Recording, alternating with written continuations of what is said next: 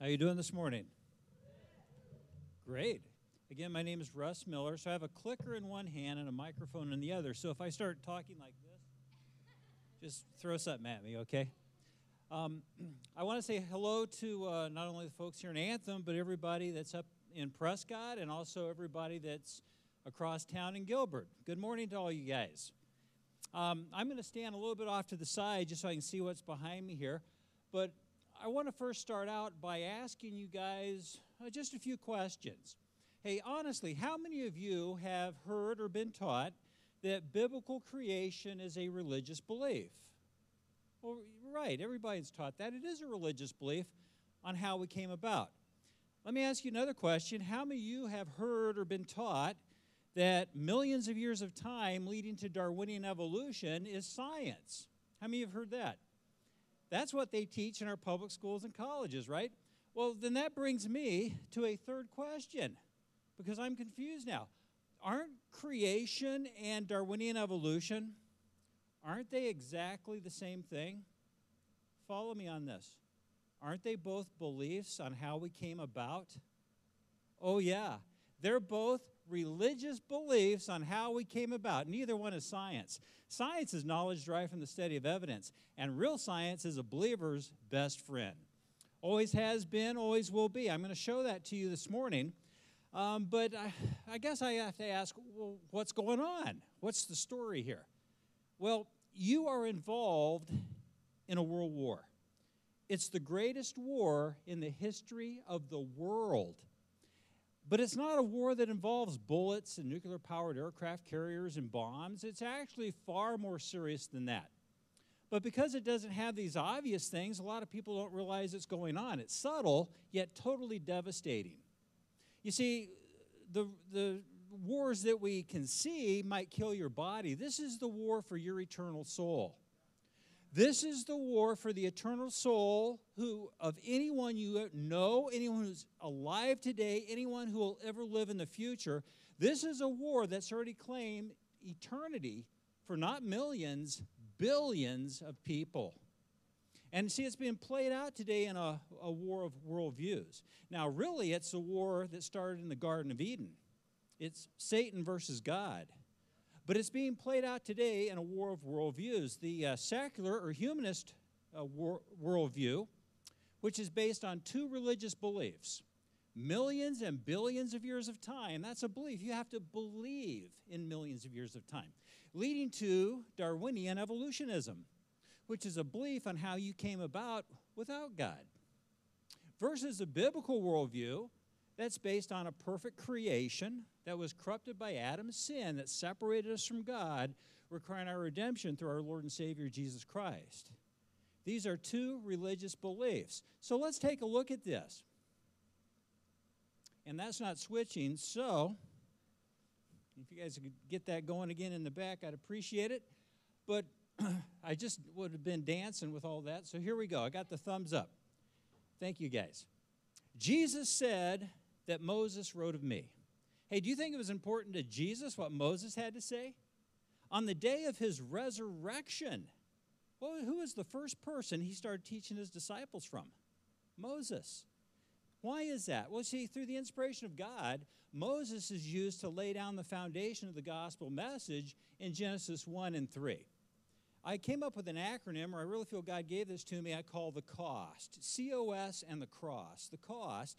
This is where we're told in the first and the third chapters of the book of Genesis that God gave us a perfect creation. Try to imagine that. It's beyond human comprehension. It was perfect. You ever hear somebody, a lot of times scoffers, but sometimes well-meaning people will say, come on, how can we have a loving God in this world full of death and suffering? You ever hear something along those lines? Hey, if you leave here with nothing today, know how to biblically answer that. It's an extremely simple answer, but it's found right here in Genesis 1 and 3.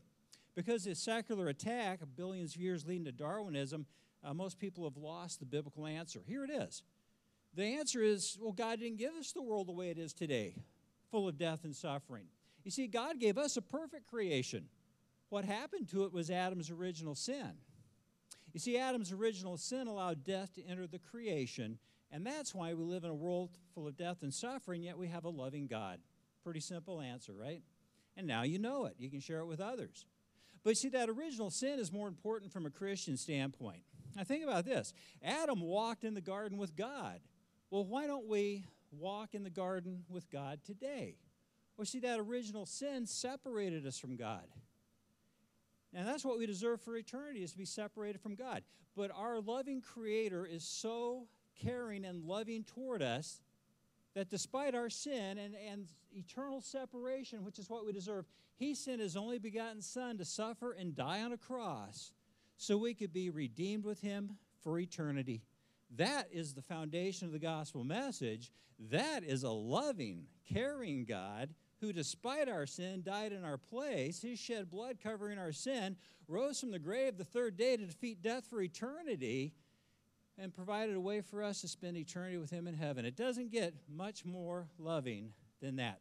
This is also why you see biblical creation under relentless assault from the other side. Remember, you are in a war of world views.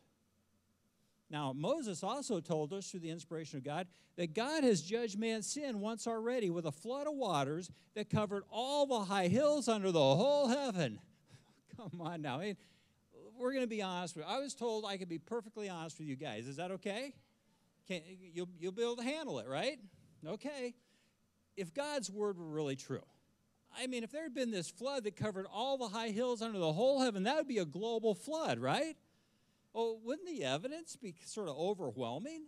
I mean, there shouldn't be anything to even discuss or argue about if there had really been a global flood. I mean, what would you expect to find it? I would think if there had really been this global flood, that the crust of the earth that we live on and walk on our entire lives, the crust would be made up of sedimentary layers of rock that have been stratified out by grain size, weight, and density by the moving water. You ever see a miner with a pan? He scoops up some sediments and water and he sloshes it back and forth. The moving water stratifies out the sediments by grain size, weight, and density. Well, on a global scale, a year-long global flood would have eroded the top 2 miles or so of sediments and then stratified them out and laid them back down, separated by grain size, weight, and density. I mean, if the Bible were true, it should be obvious. And I'd expect those layers laid down in that year-long flood will be full of billions of dead things that were drowned and buried so quickly they couldn't rot away or get eaten by scavengers. If the Bible's really true. Well, what do we actually find today? Well, you see the outer crust of the earth averages a mile deep of sedimentary layers of rock stratified out by grain size, weight, and density, full of billions of dead things that we call fossils. Exactly what would be there if the Word of God were true. Oh, and my friends, the Word of God is true, word for word and cover to cover. But you see these early chapters of Genesis under relentless attack today, don't you? Yeah. We've been sort of slow to pick up on this. You might be thinking, well, who cares about this? Well, think about this. Jesus said, if you don't believe Moses, how will you be able to believe Jesus' words? Jesus thought it was vital. And again, on the day of his resurrection, he began teaching his disciples with Moses. Why would it be important today? Well, you see, the humanistic or secular worldview, which is taught as if it were science, has been now for 55 years officially in our schools. Think about this. Their worldview is based on the exact same sedimentary layers of rock laid down by water. You know, think about it. People ask me all the time, hey, Russ, what evidence do you have the Bible's true? I always say, well, the exact same evidence that atheists use to say it's not true. Think about it. Don't we live in the same world? So don't we have exactly the same evidence? Yeah, it's never been about who has the evidence. It's about who gets to interpret the evidence. And you see, for the last 55 years, humanists and secularists, atheists, they have taken over the whole system. They own the schools, universities, the media, Hollywood, etc., and they teach their religious interpretation of those strata layers in the place of science.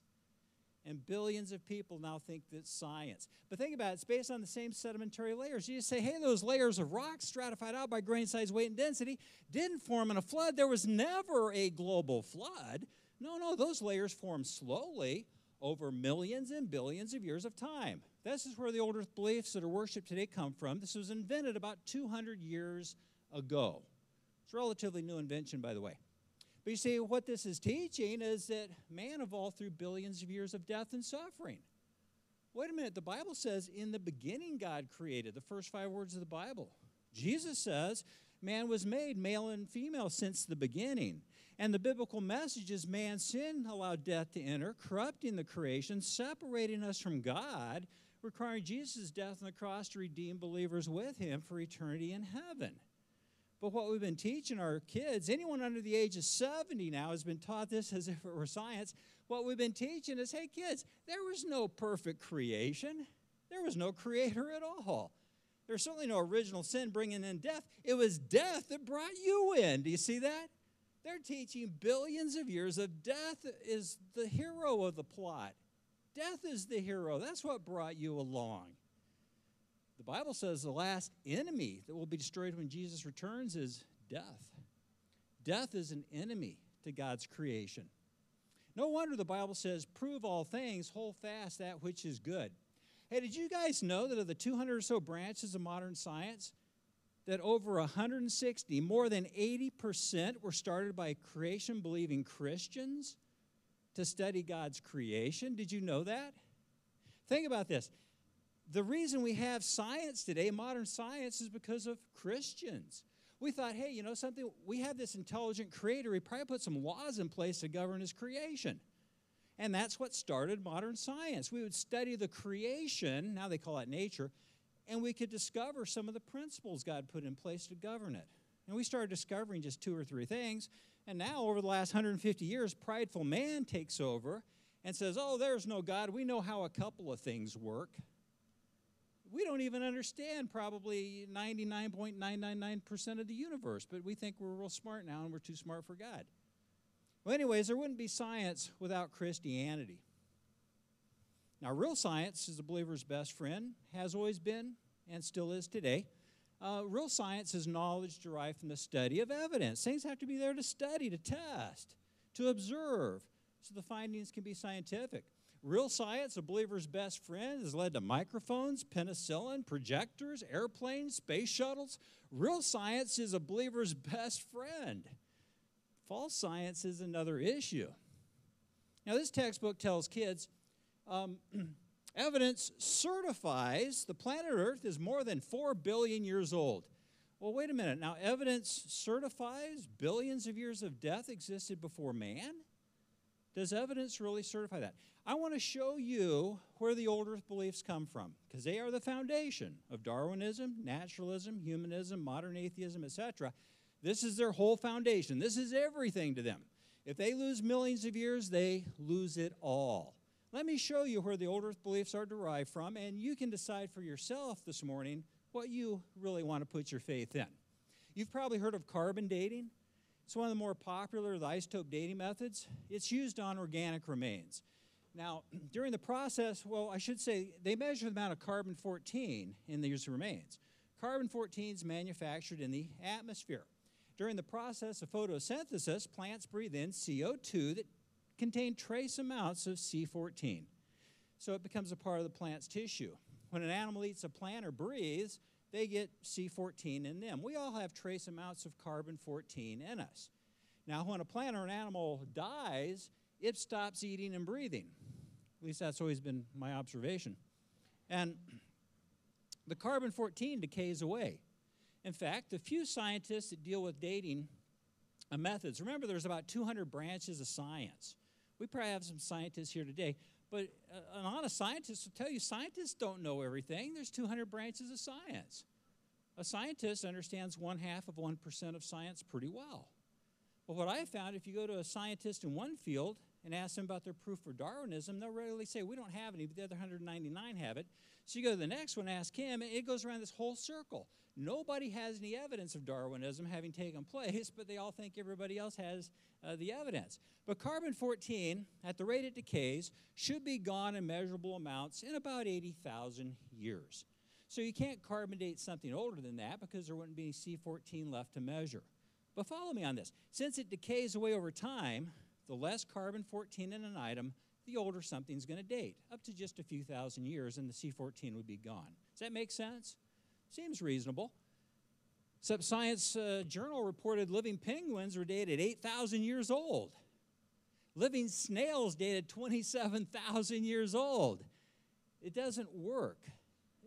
This from the Anthropological Journal of Canada. The troubles of carbon dating are undeniably deep and serious. There are gross discrepancies. Half the dates are thrown out, and the published dates that you get to see are actually selected dates. Wait a minute. Selected dates? You mean they just pick a date they want something to be? Yes. Well, where do they pick the date from? Where do the old Earth dates really come from if it's not from radiometric dating? They come from the man-made geologic column or time scale. This was invented about 200 years ago, and what they did was they made a drawing with 12 primary layers, and they assigned an age and gave names to each layer. Now, this was back when we thought a cell was just a glob of gelatin. So in our mind, we could think of how it might have just poof come about on its own. We now know the cell is way beyond human comprehension. The DNA, the molecular motors, there's no way it came about on its own. But 200 years ago, we didn't know about that. We didn't know about genetics and such. So where did they come up with the ages that they assigned to the layers 200 years ago? Where the old Earth beliefs come from today? Where do they come up with the ages? They made them up. Where else could they have come up with them? And then they assigned index fossils to each layer. So this is really the key to the old Earth beliefs. These creatures, like this fish, supposedly went extinct while this layer was forming. So he wouldn't be found in the layers above because he was what? He was extinct. So the index fossils are the key to the old Earth dating methods. Let me show you from this textbook. On page 306, they tell kids we date the rock layer and everything in the rock layer by the index fossils found in it. They date the rock layer by the fossils. Okay, fair enough. But, where did they come up with the age of the fossils? What says on page 307? We date the fossils by the rock layer they're found in. You date the rock layer by the fossils and the fossils by the rock layer. It's a total circular argument, all based on the geologic column. It's important to understand the columns where the date comes from.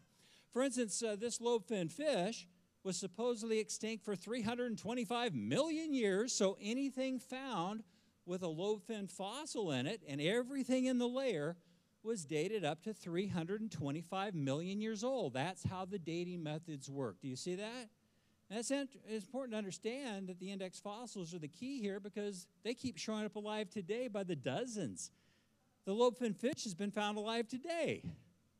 Not extinct 325 million years. Huh, interesting. Now, I want to be as fair as possible. Their side owns a system. They only teach their interpretation, so that's indoctrination. I want to give you both views. I look at that living lobe-finned fish, and I say that refutes the old Earth dating methods, which undermines Darwinism, humanism, atheism, etc. But you can look at the exact same evidence. You could also interpret it another way. You could say, no, it just proves that scuba diver is 325 million years old. You'll have to take your pick which you want to believe. The index fossils, which are the key to the old Earth dates, which are the foundation, again, of humanism, secularism, etc., they keep showing up alive today by the dozens. They're showing up alive today so often they had to come up with a scientific classification for them. They call them Lazarus taxon because they've risen from the dead. But they never were extinct. We just hadn't discovered them yet. Showing up alive today by the dozens. And the column, which is the key to the old Earth dating methods, which is, again, the foundation for all these isms out there, it's only been found in the correct order of the 12 primary layers with the correct order of the corresponding index fossils, 2 places in the entire world, school textbooks and museum displays. The column does not exist in the correct order anywhere I'm aware of. Now, again, I want to be as fair as possible. This is the foundation for the isms, and the diehards do claim it is found. Think about this. They readily admit it's not found in 99.5% of the Earth's surface, but they claim it does exist in 1/2 of 1%. Well, wait a minute. If the layers form slowly over millions of years, shouldn't it be there in 99.5% of the surface? And of the places I've checked out, a little piece here, a little piece there, they don't have the 12 correct layers with the corresponding index fossils. I know of nowhere it's even found in the real world. Think about this from American Journal of Science. Think about what this says. Radiometric dating would not have been feasible. It wouldn't work if the geologic column had not been there first. What does the man-made, non-existent geologic column have to do with radiometric dating? The radiometric dating techniques get a huge range. They have to pick a date that matches the column. So they really get the dates from the column, which is not found anywhere in the world. And it's based on the belief there was never a global flood, making the global flood the linchpin in the worldviews.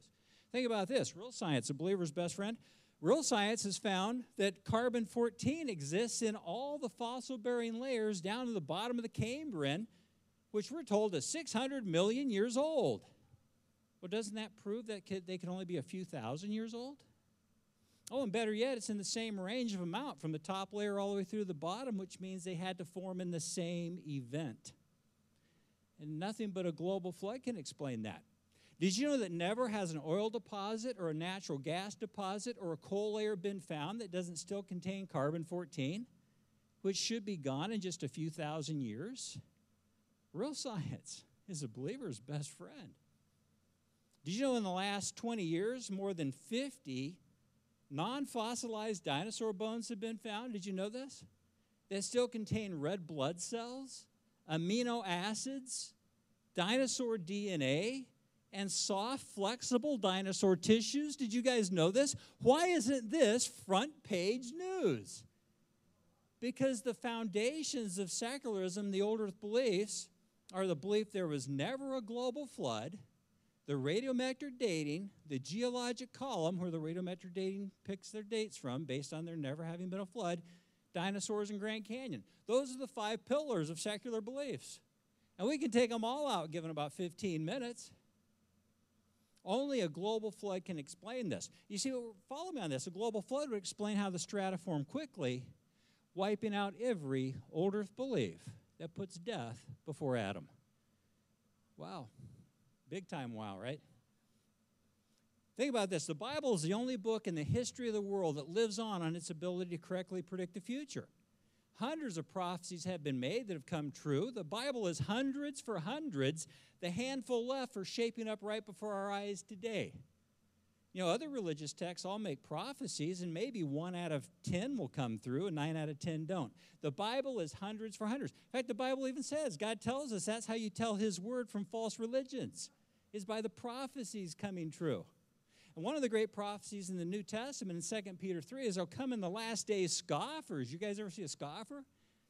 And they're going to say all sorts of crazy things like, I won't believe the Bible unless you can scientifically prove it's true. Wow, I was at a church in California last Sunday. My wife Joanna was out at the resource table, and someone came up and said, I won't believe anything your husband says unless you can scientifically prove the Bible's true. She vaulted over the resource table, grabbed this guy in a headlock, started twisting his nose back and forth. There was a big commotion. I was running out there to see what's going on. She let the guy go, and he stood up. His nose was bleeding profusely. Said, Joanna, why'd you do this to my nose? She said, well, son, I just wanted to prove to you the Bible's scientifically correct, because in Proverbs we're told the wringing of the nose will bringeth forth blood. And you can scientifically, yeah, okay, I'm just joking about Joanna. She didn't do that. You might think about it sometimes, but you wouldn't actually do it. Okay, let's get back to that prophecy. These scoffers, the Bible says, are going to be willingly ignorant. They're going to choose to be ignorant that by the word of God, the world that was being overflowed with water perished. Think about this. This is an awesome prophecy. Given 2,000 years ago, we're told in the last days, scoffers would deny there was ever a global flood. Why would they care about the global flood?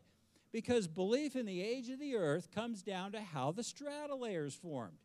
If you believe in millions of years of time, you may have never thought about this, but you're taking the word of people who deny the flood. You see, the age of the earth depends on if the strata formed slowly over millions of years of death and suffering or quickly during a global flood. The global flood wipes out every old earth belief that puts death before Adam. The global flood is the linchpin, and the Bible foretold in the last days scoffers would deny the global flood. Exactly what secular geology does today. You know, This week, kids all around the world are going to be taught, and this is a first grade textbook, Earth has changed much since it formed 4.5 billion years ago, based on the strata having formed slowly, putting death before Adam.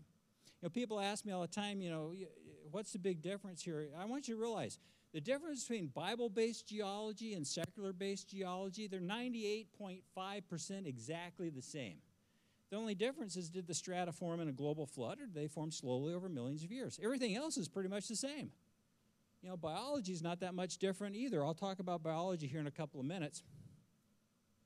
But Jesus said the kingdom of heaven is likened to leaven, which represents sin, which a woman took and hid in 3 measures of meal till the whole was leavened. You see, a pinch of sin, a pinch of compromise with secular atheist beliefs can really leaven your whole belief system.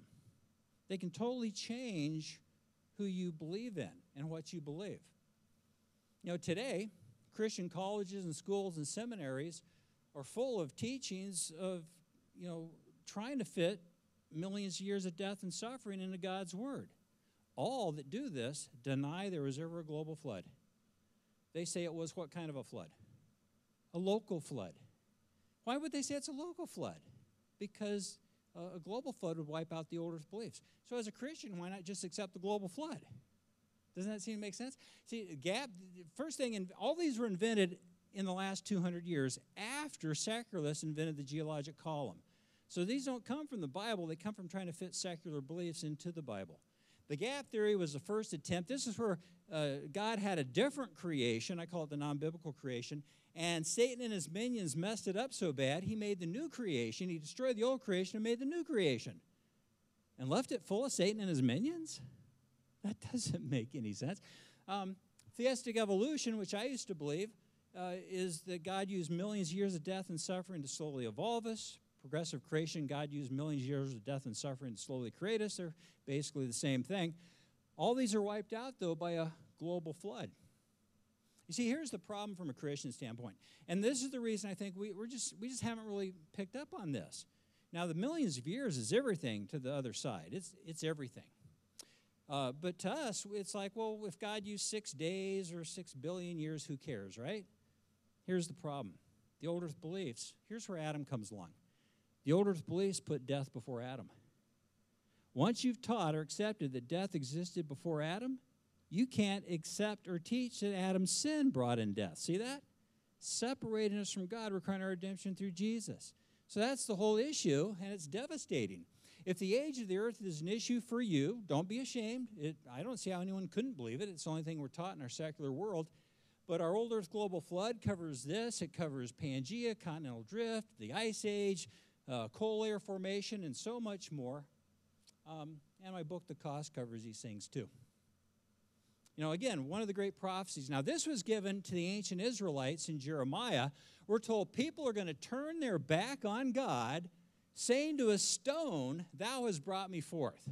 Now, today, we're far too advanced to believe we came from a stone, right? I mean, we would never sit back and let anyone teach us or our children or grandchildren they came from a stone, right? Right? Let's go to the modern textbook. Earth is believed to have formed 4.5 billion years ago. It started out as a big ball of hot rock. And oceans formed as it rained on the stone, the rock, for millions of years of time. We're teaching our children they came from a stone. Yeah, I have atheists come up to me all the time. They get right in my face. I'm an atheist. Like I'm supposed to get mad or something. I don't say this, but I'm looking at them thinking, well, that's your problem, not mine, you know. And but they'll say something like, "Oh, you believe your invisible God created the world." I just look them right back in the eye and say, "You think we came from a wet rock?" Think about it. This is what they believe. They don't realize it, though. But they believe next to nothing blew up the Big Bang. We're on like our 4th version of the Big Bang. The Big Bang, and after billions of years, this big rock formed, and it rained on the rock for millions of years, right? So they're sitting there with this wet, sterile rock. Where do they think we came from? They think we came from a wet rock. And usually when you point it out to them, it opens their eyes to the fact that they just might have been lied to. See, they think their position is real scientific, and actually it's a ridiculous fairy tale. prove all things, hold fast that which is good. What about the scientific law of biogenesis? You know, real science, a believer's best friend. The law of biogenesis is that life only comes from life. You can't get life from non-life. So if they're sitting there at this wet, sterile rock, where did life come from? They have no way to get life started. Anyways, it's a huge problem for the other side, not for us whatsoever. And now at Northern Arizona University, I spoke there several times. In fact, it made such an impact, they started an accredited class attacking me personally in biblical creation that they ran for at least 4 years. I don't really pay much attention to what they're doing because they wouldn't let me come in and talk at the class, so they just closed the doors and slammed creation, Christianity, and for their final exam, they made fun of me for an hour and a half. Hey, I've been married 35 years. That's not going to bother me a bit. I'm just kidding. I am just kidding. I'm kidding. Joanna's great, and she even lets me tell that joke. But this was the book they used in the class, Attacking Creation, written by one of the world's most outspoken atheists. That's her bias. Everybody has a bias, a religious belief. That's hers. And she's the president of the National Center of Science Education. So I thought, well, let's go to that book they use in this classroom in college text and see how they get over the law of biogenesis. And on page 26, it says the origin of life was a continuum of events with, well, a lot of iffy stuff in the middle. That's the modern college textbook on how life started without God. Think maybe it's not quite such a scientific fact after all? Wow. Yeah, you can Google it if you don't believe me, right there on page 26. Well, this textbook tries to get around the scientific law of biogenesis. You know, real science, a believer's best friend. It tells kids, all the many forms of life on earth today are descended, stated as a scientific fact, are descended from a common ancestor found in a population of primitive unicellular organisms with a nice drawing above of this little organism and everything connected to it by nice, colorful lines. What more for proof could you want than orange lines, right? Well, wait a minute. What evidence they have? I mean, from the Big Bang to the big rock, to the rain on the rock, to the poof moment when life started, to the common ancestor we all evolved from, what evidence do they have? Oh, it says right here. No traces of those events remain. It's a fairy tale. Now, they can own the system, and they can teach it all day long. What they can't do is provide any proof this ever happened. I thought science was knowledge derived from the study of evidence.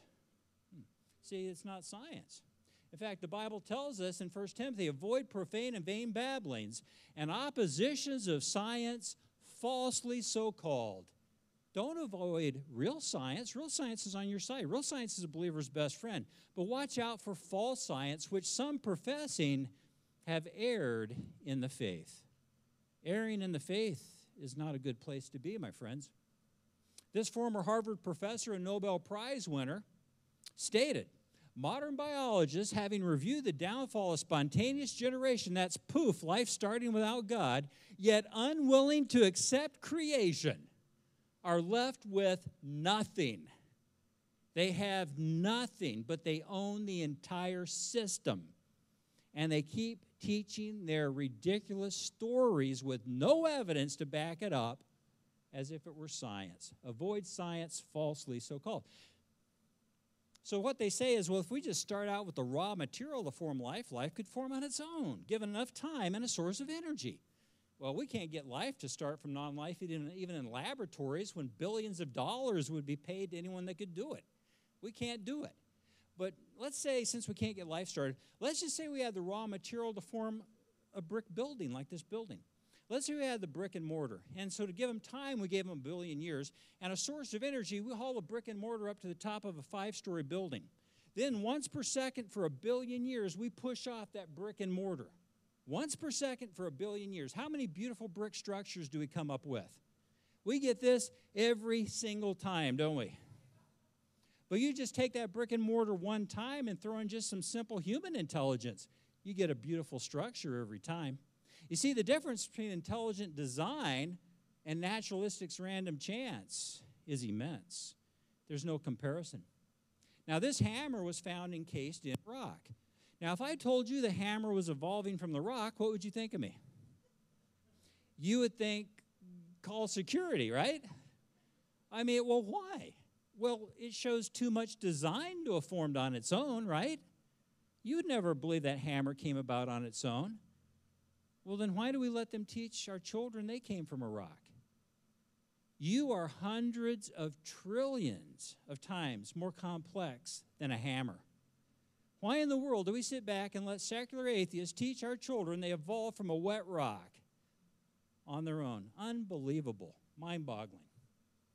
Have you ever heard that you're 98% the same in your biochemistry as a chimpanzee, proving we're close relatives to the chimps? You hear that one all the time, right? Now, real science, a believer's best friend, actually has as much as a 30% difference there. So why do they still teach a 2% difference? That's just lying.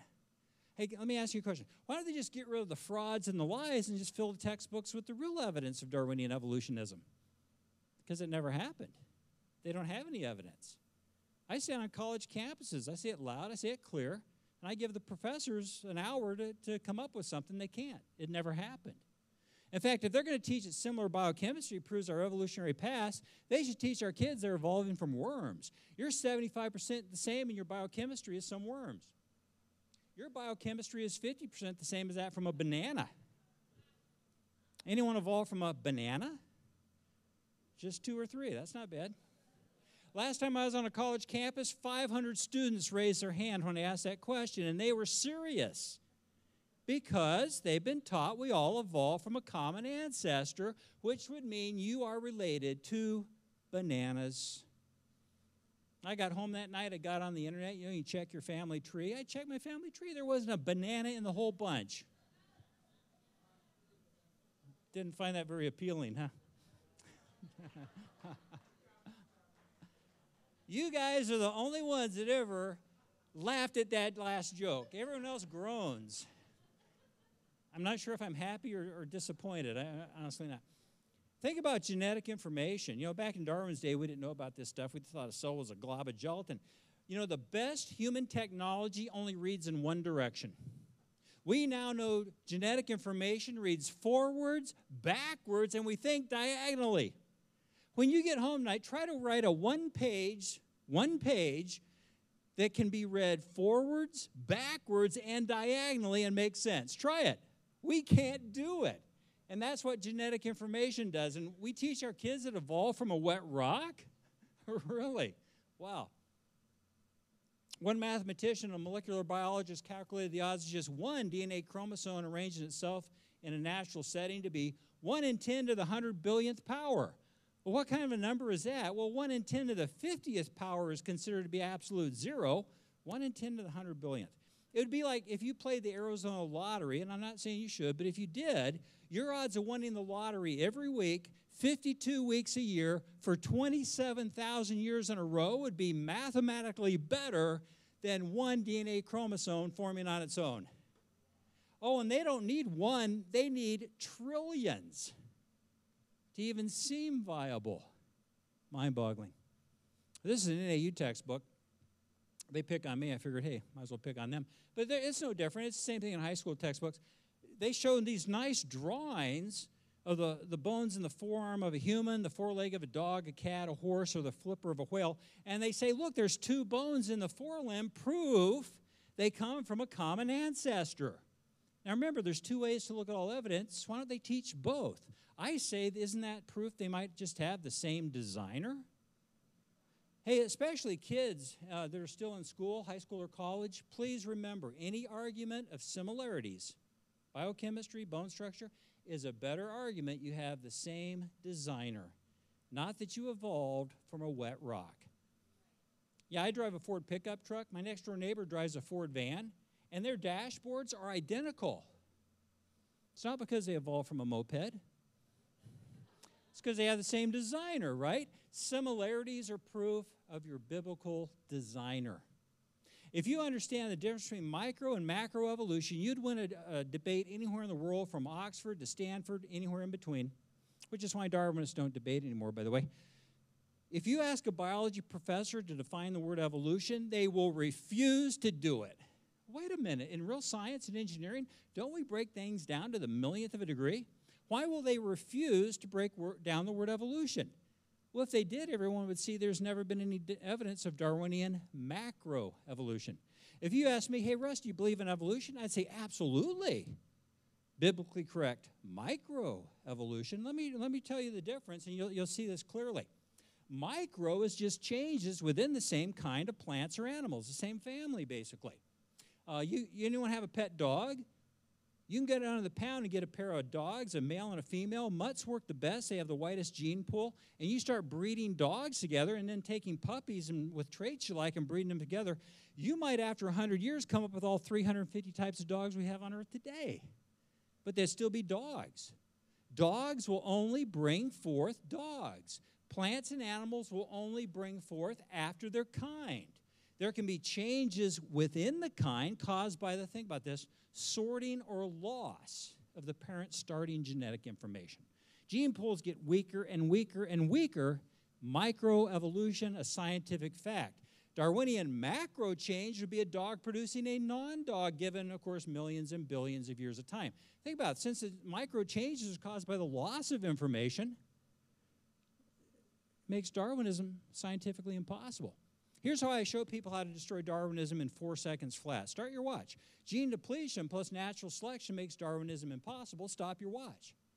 That's the reason they have no evidence. It never happened, which is why all their proofs, if you look in the textbooks, are drawings. There's an old saying that goes like this: Darwinists are experts at drawing things that never existed to support their theory that never took place. Yeah, truthfully, you take away their box of crayons, they are left with nothing. But they own the system. Why is it vital for Christians to understand it's a scientific fact, though, that kinds bring forth after their kind? It's the only thing that's ever seen, and it's seen in every experiment on this issue. Why is that important to understand? Because 10 times in the book of Genesis, we're told plants or animals will bring forth after their kind. And today, after millions of scientific experiments, that's all that is seen.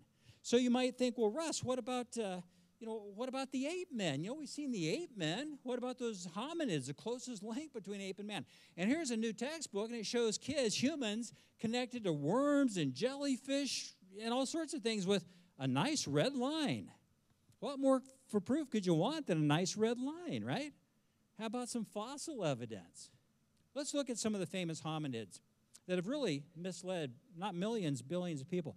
Their first major messiah was Piltdown Man, and from about 1912 until the mid-1950s, Piltdown Man was the messiah for Darwinism. It misled billions of people. It misled so many people, we finally kicked creation and prayer out of our schools, started teaching our kids they evolved without God.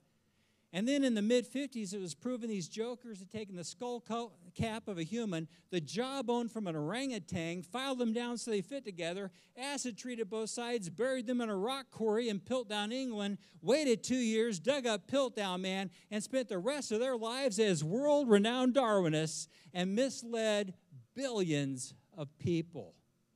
Wow, on a total fraud.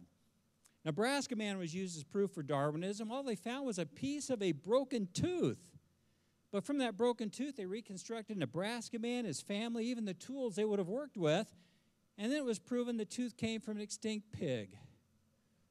Yeah, this is the real Nebraska Man right here. Your closest living relative, my friends. Now, Lucy's been the messiah for Darwinism for about 44 or 45 years now. All they found was about half of a skeleton. But they said, well, we know it's an ape becoming human because the knee was slightly bigger than a normal ape's knee. Well, if you took the knee bone of everybody in here, the knee joints, they'd be different sizes. That didn't prove anything. They said, but the thigh bone, the femur, angled to the knee. And humans have angled thigh bones. That proves it's becoming a human. They kind of forgot to mention all tree-dwelling apes have angled femurs. They also forgot to mention the knee in question was found a mile away and 230 feet deeper in the strata layer.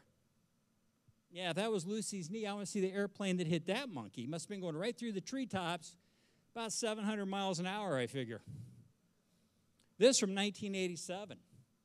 Anatomists have concluded Lucy and others, Australopithecus afarensis is the scientific name, is not a link between ape and man and did not walk upright like a human. They hunched over, drugged their knuckles on the ground.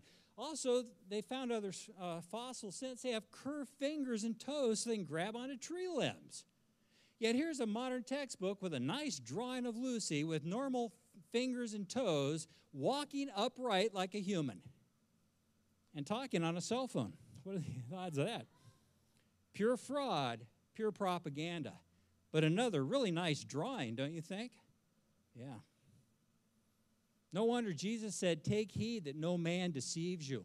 You know, a review of Darwinism versus real science, the believer's best friend, will show us no one's ever seen anything Darwinian macroevolve. It's a scientific impossibility, gene depletion plus natural selection.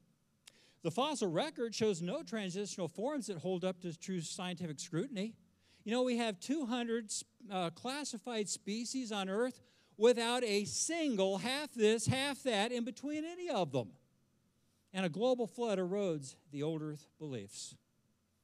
You know, if Darwinism is an issue for you, I cover this in really good detail. A lot more of the frauds in our science versus Darwinism. That was what caused NAU to launch the class. Caused one biology teacher to become a Christian, quit her job, and she now teaches science in a Christian school. Because real science is a believer's best friend. Nice drawings, though, don't you think? Wow. Here's an email I got. I spoke in Grand Rapids, Michigan, a couple years ago, and a local college sent 50 of their science honor students there to harass me. And I did our science and Darwinism. I walked off the stage, barely got behind the curtains. 3 of their students came running up the steps right in my face. This one young woman said, I hold an advanced degree in biology and came here to debate you about Darwinism, and you just showed me everything I'm being taught is based on a lie. I said, well, praise God. Go back and tell your professors to stop teaching lies. Become real teachers. That didn't seem to go over too well. But, my friends, the purpose of our ministry is to teach about creation, evolution, and age of the earth issues. You know, the majority of Christian kids now leave the church by the age of 20. You know why? They're being taught the Bible's not true, that they evolved through millions of years of death and suffering. Some people say, why do we talk about this in church? Because we're losing 90% of our kids. That's why. We win if we look at real science. Real science is our best friend. Real science.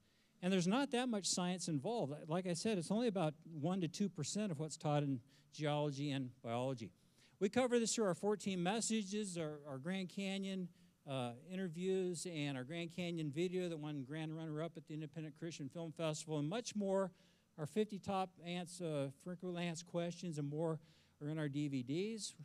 About 3 or 4 things on all the singles are all in our DVD set. I don't copyright my DVDs. I tell people, make all the copies you want. Give them out to people. Tell them to make copies. There's people around the country that their whole ministry is giving away literally hundreds of videos each month. I cover these through my book, The Cost. I cover the top 10 old earth beliefs, top 10 evil fruit of old earth beliefs, which includes Darwinism. I cover the top 10 Darwinian beliefs, top 10 proofs of the global flood. Really easy. If you want to really read something that is really easy to grasp, that's the book for you. I try to break things down to where it's almost so brief in some places I probably could have added a couple of sentences.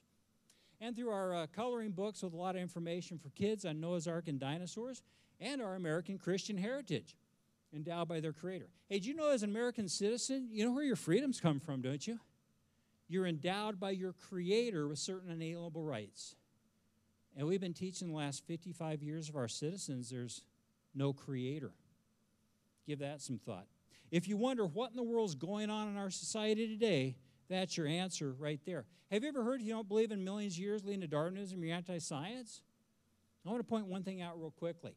We taught biblical creation and had daily prayer to God in our schools from the 1600s through the 1700s, through the 1800s, all the way through 1962. And in 1962, our nation was #1 in the world in science, math, engineering, economy, manufacturing, military power, standard of living, etc. And then we kicked creation and prayer out of our school just 55 years ago and started teaching our kids they evolved without God. Here we are just 55 years later. How are we doing? Read Romans 1 today. Romans 1, 15 to 32. It'll take you 2 minutes. And think about 1963 when we kicked creation and prayer. Romans 1, 15 to 32. It will blow you away. God is in total and complete control. This textbook teaches kids that Grand Canyon was dug out by the Colorado River over millions of years of time. Who saw that happen? Hey, do you know Grand Canyon, we're going to do a tour there on July 7th. kind of wondering about the temperature, it's going to be about 20 to 25 degrees cooler than it is here. You're at 7,500 foot elevation on the south rim. What they won't tell you at Grand Canyon, and most people don't realize this, is you're actually on the upwarp. The whole area, over 1.5 miles of strata, was removed from above the rim, and the whole area uplifted. The Grand Canyon cuts through the upwarp. It cuts through the upwarp. It doesn't cut into the plain. It cuts through the uplifted area. It's a direct result of the late flood. See that butte right behind my head there?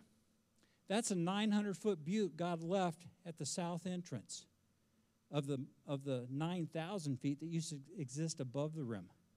9,000 feet of strata, 9,000 feet deep, removed from the area.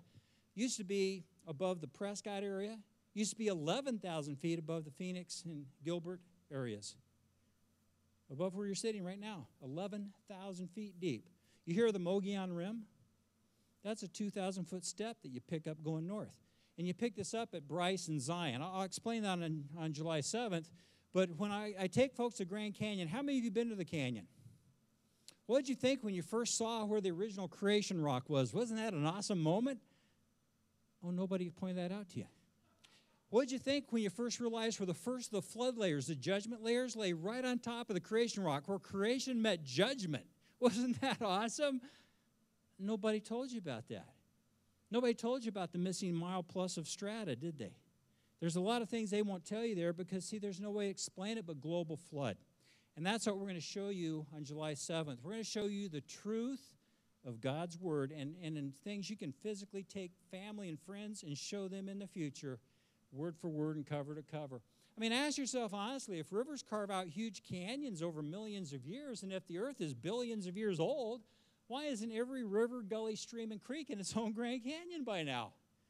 It took a very special set of circumstances to form the canyon toward the end of the flood.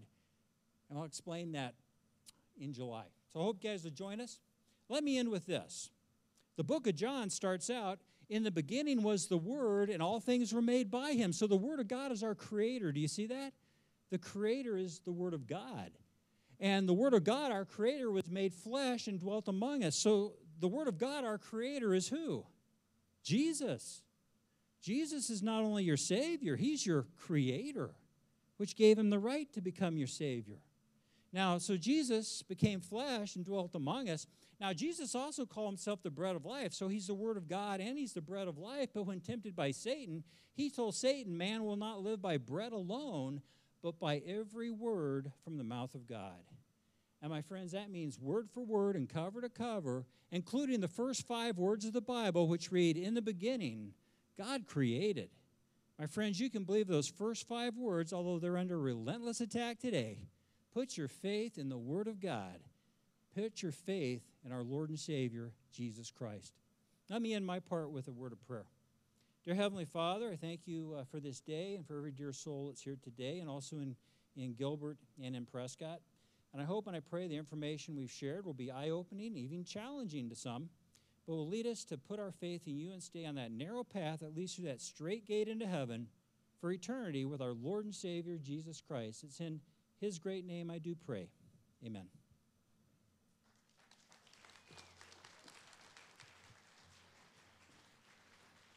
Wow. Wow, wow, wow. Russ, thank you so very much. And you can tell that Russ has only really just touched the surface of this. And I really hope that you consider greatly coming to Grand Canyon. But regardless of what you do, what we need to understand is that God calls us all to be apologists.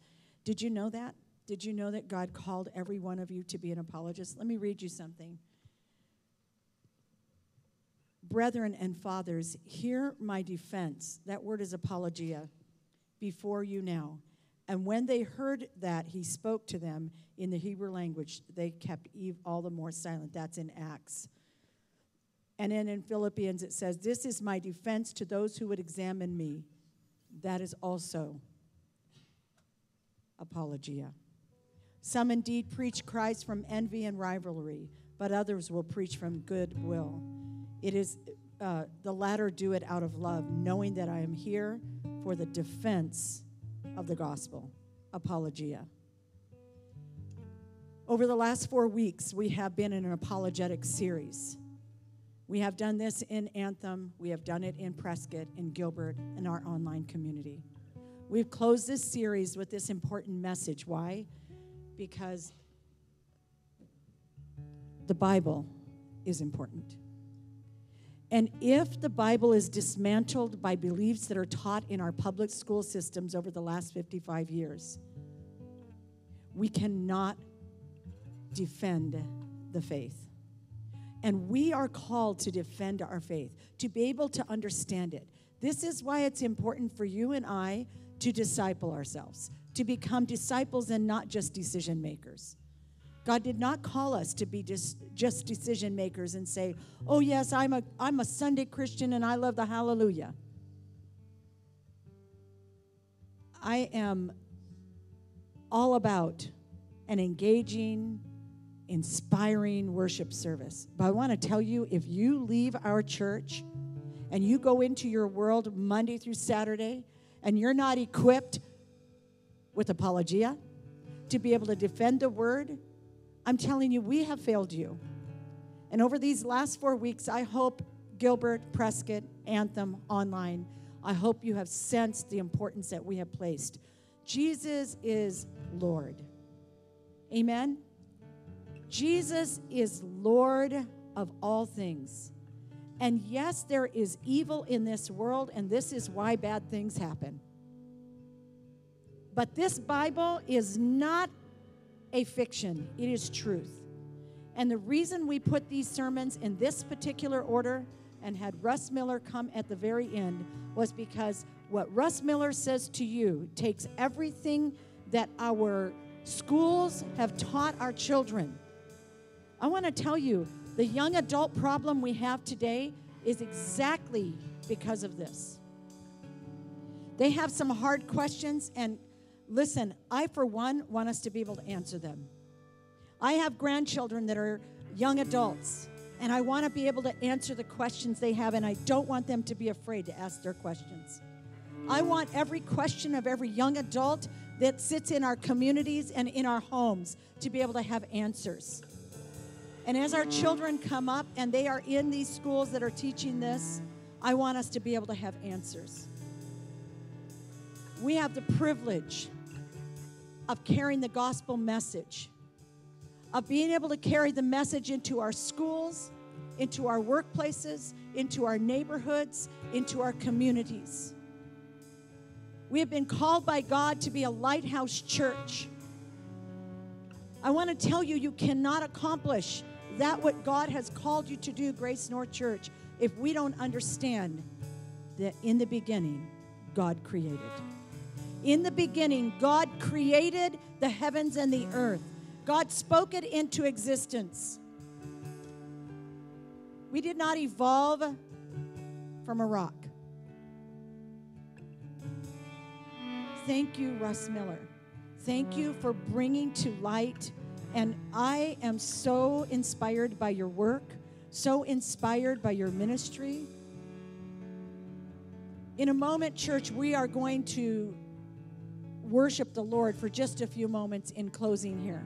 But I would like to ask Russ if you could stand here with me, and Pastor Jeff and Jessica, if you could come to the platform. I want our church family to extend our hands and pray over this man.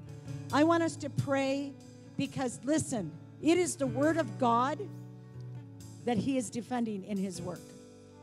And he is teaching believers. Come on up here. He is teaching believers what you just heard today. Listen, believers are struggling with this. Believers are telling us, oh no, I believe in creation. I just believe in old earth.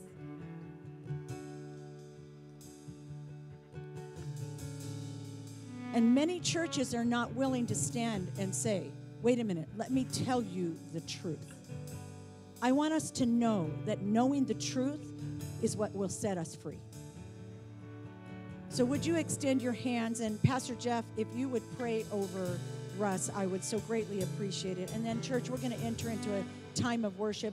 Church here and all over in Anthem and Prescott and Gilbert, could we just stand to our feet and extend our hands to this man? Have you been blessed by this ministry today? Amen. Amen. Russ, we so greatly appreciate you, but we want to empower you and pray over you publicly. Amen. Let's pray. Lord, we do thank you for this morning. We thank you for Russ and his ministry, and just for being with us this morning and creating in us new truth, in some cases creating in us new faith, creating in us uncovered faith that maybe was laying dormant. And Lord, that's my prayer going forward in this ministry, is that each audience that he has, whether it's an audience of one or hundreds, whether it's a receptive audience or one that's there to belittle or criticize, that faith will be unearthed, that faith will be restored in some, that faith will be kindled in others, that faith that was never there will be sparked in the name of Jesus. And with this topic that is so entertaining and vastly beyond all of our minds, and yet it's so intriguing that it captivates the audience. I thank you for it. I thank you for his studies, for his history with it, for his experience, and being able to speak intelligently and spiritually and wisely to an audience that needs to hear it. And I pray for each audience to come that they will hear it. They will have ears to hear in the name of Jesus. They will have ears to hear truth that can answer questions, but more importantly, truth that can set them free. Truth that can put them into the camp of those that will see the truth one day in heaven and just be able to believe it now. We thank you for this. We thank you for Russ, for his wife, for their ministry. We thank you for this morning. And we give you glory, God, for making a great earth that was perfect and a great earth that will be perfect once again. In Jesus' name, amen. Church, you can purchase his products and books at Creation. What is it? Creationscience.org. CreationsCSM. Did I say that right? Yeah, our website's creationministries.org. I want to tell you a little backstory here, and Russ will be available at his here in Anthem to answer questions over at the product table. I want to tell you a backstory. I see Christy Lukes in the back over here. I believe it was early in February that Christy came and sat with me and Pastor Jessica and Alyssa and presented to us a prophetic vision she had for what became the story, for what became a beautiful, amazing production on Easter Sunday. What she didn't know at the very moment that she was presenting it to us was that we had already determined what the 4 weeks after Easter would be. That there would be an apologetic series that would rock our world. We knew that April 1st was Easter Sunday, April Fool's Day. And how fitting is that, because so many people have been fooled for 55 years in America. And when she began to unpack, we knew that the story was the direction we would go. She even said to us, I'm not sure how to say this, but maybe it's like an apologetics. And Jessica and I just looked at each other. And I want to tell you that what God has done in these last 5 weeks, from Easter till now, has been He's stirring our hearts. He's raising up an army. He's raising up an army of warriors to be the feet on the ground. He's putting the boots on the ground in our communities. As we begin and have this few moments together, collectively, I want you to know, Prescott, we're worshiping with you. I know it's complicated. I know you got a TV monitor.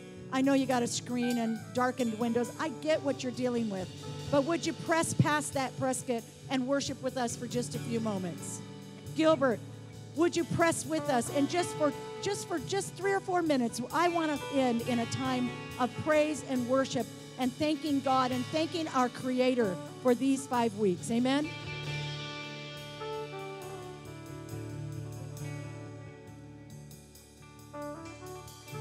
You were the Word at the beginning, one with God the Lord Most High. Your hidden glory in creation, now revealed in you are Christ. What a beautiful name it is. What a beautiful name it is. The name of Jesus Christ, my King. What a beautiful name it is.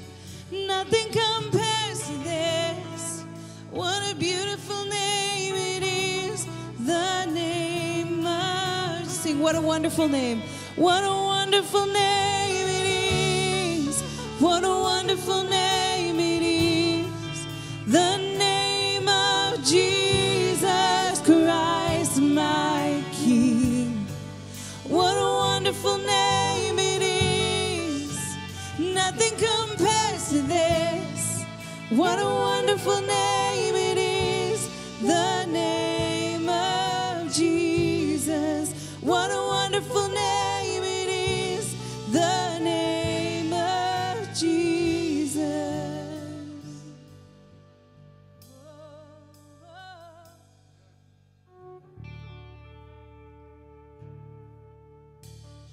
And all the earth will shout your praise. Our hearts will cry, these bones will sing. Great are you, Lord. And all the earth will shout your praise. Our hearts will cry, these bones will sing. Great are you, Lord. And all the earth will shout your praise. Our hearts will cry, these bones will sing. Great are you, Lord.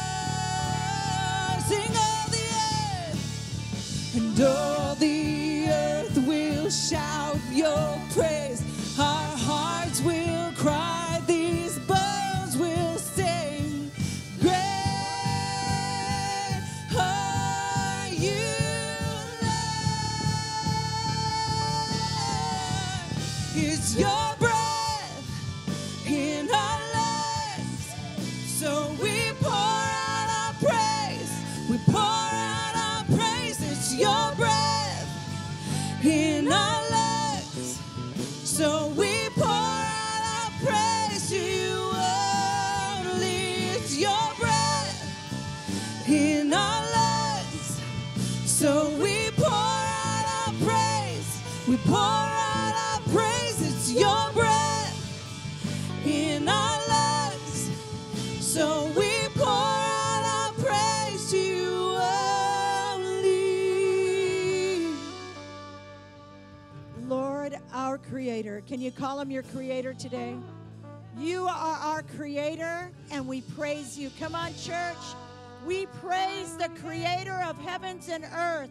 We praise you, oh God, our Creator. And we thank you, Lord. We praise your holy name. Now, church, we're going to end our service. But if anyone here or in our Prescott or Gilbert campus needs prayer, we have some people that will always be willing to pray with you. If you're here today in one of our services, in one of these 3 locations, or online, and you want to give your life to Jesus, the Creator, the Master Craftsman, we would love to speak with you. We would love to talk with you. God bless you. We're going to close the service. I think some of them are wanting to worship a little longer here in Anthem.